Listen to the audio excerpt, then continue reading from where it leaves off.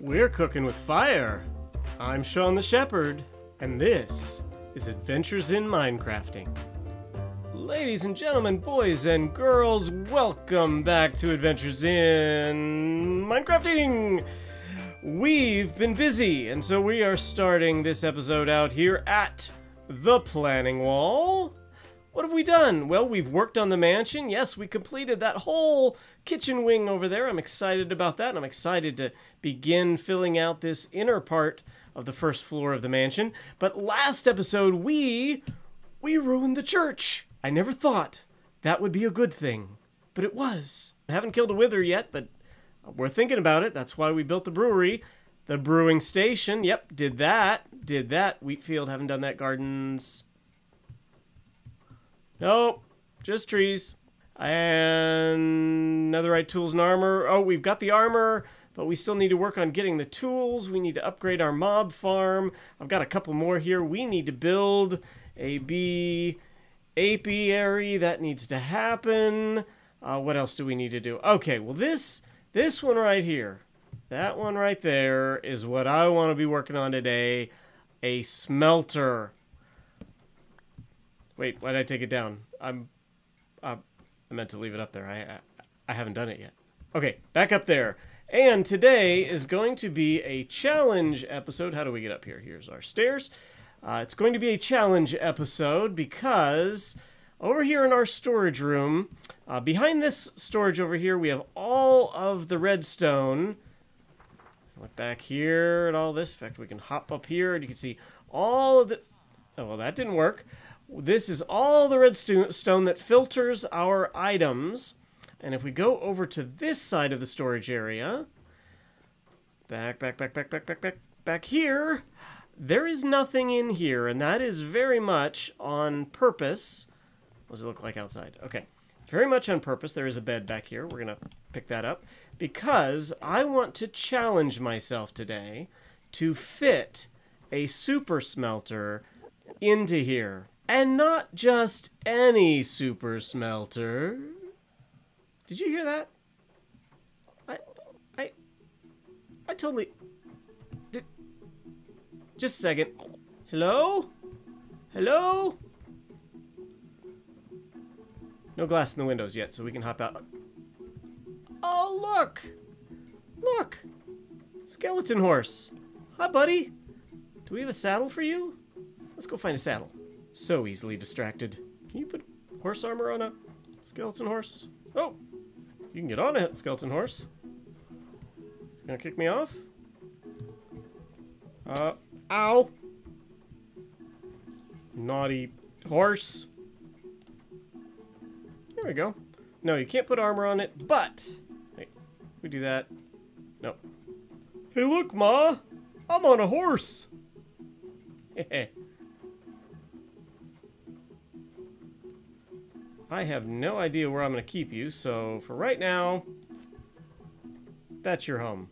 Happy skeleton horse. Ooh, look, another skeleton horse. Stay there, buddy. I'll come get you soon. And another one. Makes you wonder where the fourth one is. Now then, where were we? Oh, yes. We're going to build a smelter in this room. And I don't want to just build any smelter. I want to build a smelter that is self-sufficient. I want one that's producing its own fuel. And so let me put something together and I'll be right back. All right, so let me show you how this is going to work. First of all, I love when I'm walking in here. You can just see between the chests there that there's something going on in the background. I like that. I like that a lot. So over here is the input-output system. This is where you put your stuff in. If you have something you want to smelt, like let's say a stack of sand, you want to turn that into glass, you put it right there. In a second, I'll show you how this is going to work. Then what you do is you turn the machine on, you click that button, it will send that chest off, and it will put all of that sand or whatever it is you want to smelt into the machine. And then once it's smelted, it'll all end up there in the output chest. And I like this. I added a little light, so when it's off, light's off. When the system is on, the light is on. Okay, so let me take you inside and show you the inner workings of this thing. So here's our access. Here's our access door. Yes, we have lava. I'll explain that in a minute. But first, let's talk about these smelters. We have 2 rows of 8 furnaces. So we have 16 furnaces in total here. It's not a massive smelter, but it will definitely smelt everything 4 times as fast as a single smelter will. Now, why didn't I put in a blast furnaces? Why did I use regular furnaces? Well, because you never know what you're going to want to put in here, what you're going to want to smelt, and blast furnaces don't smelt everything, but furnaces do. And the fact that we're timesing the production rate by 4, I think will be just fine. Now you notice we have a line of hoppers coming out on both sides under every single furnace, and that will all take down. So every time something smelts, it drops into the hopper and is output into the output chest. So if we go up top, you'll see we also have a hopper going down into every furnace, and that's where this little hopper minecart's going to come up. It's going to go into the system, and it's going to go round and round, and it's going to drop evenly the number of items each into every furnace. And then we also have, you can see it through the water here, we have another set of hoppers going into the side of each of the furnaces, and that's where the fuel source goes.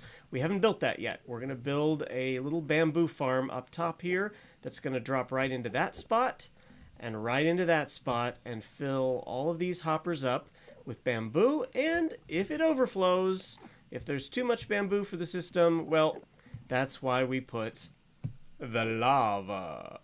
So let me show you a little bit more of the redstone here. We do have a couple powered rails just to keep it going up here, because when you click, let's see here, I'm gonna break a block just so I can do it from up here. I don't have to run around. Okay, when the machine is on, see how the light is on. When the machine is on, you'll notice that these tracks are just one big circle. So that hopper minecart is just going to keep going round and round and round, and it's never going to leave. But when you turn it off, just like that, well, then that hopper minecart's going to go around. It's going to come right back down to where it needs to be. Now, I did that for a reason, because I don't know about you, but the sound of a railroad cart just going around and around in the place, the storage part of my base, the place where I am most of the time, is going to drive me insane. So I wanted an ability to turn it off. Originally, I had a whole loading system here where you put your stuff into a chest and then it drained into the hopper minecart, and then the hopper minecart would go every time it was filled with stuff. But the problem was it was really difficult to turn that off. And I figured out, I just sort of slept on this after messing about with it, and I figured out sometimes the simplest method is the best. And having this on-off switch, see, when it's on, the cart's going, it's dropping all the stuff. When it's off, yeah, it's just sitting down there nice and quiet. I like it. So the next thing we need to do is build the fuel source system. So we're going to build a little bamboo farm up here that's dropping into these water streams. And oh, before I show you that, I need to show you one other thing. Remember how we're always looking over here at the Mason's Lodge, and you hear that sound? Yeah. These guys are okay, but these guys? Uh-huh. Yeah. Mm-hmm. Let's get out of here. It's noisy. It's noisy. Yeah. Let me show you this. Okay, while I was... Thank you. We'll go out here. While I was building that smelter, a zombie broke down this door, and then broke down this door, and got in and just spent his time upstairs converting all of my masons back into zombie villagers. So I need to take care of that. So I'm going to take care of that really quick and put those doors back on, and I'll bring you right back. Hello, kitty. Aren't we glad we made this brewing station? With all of those zombified masons over there, we're going to need a whole lot of weakness potions. So let's start brewing those up. Click that. Click that. And we'll let that brew. How are we doing on golden apples? We've got 1. So let's head out to our gold farm and get some more gold to make some more golden apples. Well, it looks like we've got a ton of gold nuggets up here. So what I'm going to do is go ahead and start the system here. Here's my on-off switch. There we go. And let's turn the sounds down so that we are not blasted away by the sound of dying pigmen. Here they come. And meanwhile, let's turn all of these gold nuggets into golden ingots. So a couple stacks should get us about 16 golden apples. Should have some apples in here, yep. Let's craft them up into golden apples. 19, will that do the trick? Well, I certainly hope it will. Let's put our gold away, let's put our unused apples away, and go grab ourselves some splash potions of weakness. Here's all the other ones we just brewed up. Hopefully that is enough. Let's get that out of there. Get some of those in my hotbar. And looks like it's nighttime, so let's have a little sleep, and then we will go over and cure up those masons. Alrighty then. Let's see if we can cure ourselves some masons and keep the... Oh, listen to them all. Listen to them all. Now, I went ahead and did the trick that works. There's a reason the zombies have never come through the front door, and that's because there's carpet here. They just can't get up that little ledge. So, I have re-added the doors and added a little mat to wipe your feet on. A simple piece of carpet will somehow solve all our problems. So hopefully we won't have any more zombies breaking in here. They might break down our doors, but they're not gonna repossess our masons. Now, what I'm hoping, can I do this and hit 3 of them at a time? I have a feeling I can only hit 2 of them at a time. Let's try it. Okay, so, does that get this guy? Yep, this guy. Yes, this guy. Nice. Okay, we can do 3 at a time. That'll save some potions. So let's hit right in the middle here.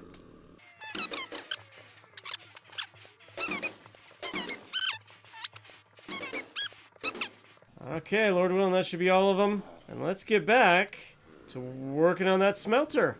Okay, welcome back. Let's see what we've got inside here. Now, as much as I wanted to do it, I was not able to stuff a bamboo farm up in this space right here. What we've got in this space right here is a little system so that the bamboo farm that I put up top, up on the top floor, I figured we weren't going up there much. Let's go ahead and build a bamboo farm up there. And all of the bamboo from that feeds down into these 2 droppers. And there shouldn't be anything in there now. And then those droppers shoot it out through the cobweb into the water stream, filling up all the furnaces with bamboo. That one's filled, that one's filled, that one is getting there. And when they get full, then it fills the whole hopper. So there is plenty of bamboo for... Here comes some right now. Oh, look at it go. Now, why did I do it through the cobwebs? Well, without the cobwebs, the bamboo gets shot down, and it ends up landing places like here, and on the track so that the hopper minecart picks it up, and then that clogs up the whole system. So this seemed to be the method that worked best. It's slow, but that doesn't matter because the system is already full of bamboo. And if it ever fills up entirely, we just pull out these dirt blocks and there's some nice hot lava in there to burn up all the extra item entities. Now, let me take you upstairs and show you what we've got on the second floor now. A lovely bamboo farm. Check it out. Got a hopper clock here. See, there you go. Just shot off and knocked down. Let me hop over here into the window to get out of the way. I put 2 water streams, so there was a good chance of it getting caught in the water. Still not 100% efficient, but I did angle the water like this so that one of the machines puts it all in one hopper and the other machine puts it in that hopper, or rather the farms. So that's the bamboo farm. It's just that simple. This is the same hopper clock that I used when I built the other bamboo farm down below. In fact, I really love the green up here. It looks nice. I added a couple potted plants just to fill it out a little bit more. I really, really like the feel of that. And so I think it's time to give it a test. What do you think? Let's grab 64 sand. Now, I did a little test beforehand here, and I came over here, put 64 sand in a regular furnace, just a single furnace, and it took 12 minutes. 12 minutes. But this, well, I've already run a couple tests. See that? Already run a couple stacks. Didn't want to bring you in and not having tried it yet. So let's turn the machine on. Let's open up our minecart chest. Let's put the sand in. Let's push the button. And let's watch it roll in. It'll take just a couple seconds for the first ones to get all cooked up, smelted. But as soon as they start coming in, they come in about 16 at a time. And there they come. So here we go. Going to get up to 16. There's going to be a slight pause. That's because the other ones are cooking, because we got 16 furnaces running. But that was it. That was the pause. It's over. It's done. And now it's going to get up to 32. And there we go. There we go, ladies and gentlemen. We can turn it off. Let the minecart come back down here. 50 seconds. Less than a minute to do that same amount of sand over here in a regular furnace would have been 12 minutes. I call that a success. So, ladies and gentlemen, that is going to do it. Oh, wait. It's not going to do it. We need to go check on our masons. Okay, I went ahead and put mats outside the doors because those zombies really want to get in here to those villagers. So let's head in. Let's see how everybody's looking. Looks like everybody is nice and healed up. That's exactly how I like to see it. Let me show you what I did on the back doors here. Re-added the doors, but there's a mat outside, so there is no way. What are you looking at? There is no way. See here, watch this guy. We're going to watch this guy. He's going to try. He's going to try to come in here, but he's just not going to be able to do it. Yep. Neener, neener, neener. Ha! And ladies and gentlemen, that is it for this episode. Thank you so much for watching. Appreciate it. Did I just not? Yeah, I just cut a hole in the roof. Well, if you like holes cut in roof, please be sure to cut holes, cut roofs, whatever I'm supposed to say here. Be sure to like and subscribe. Hey, guess what? We are almost to 50 subscribers. I don't even think, ooh, that's close. I don't even think like PewDiePie has that many. So pause it right now, like, subscribe, and I'll see you guys next time.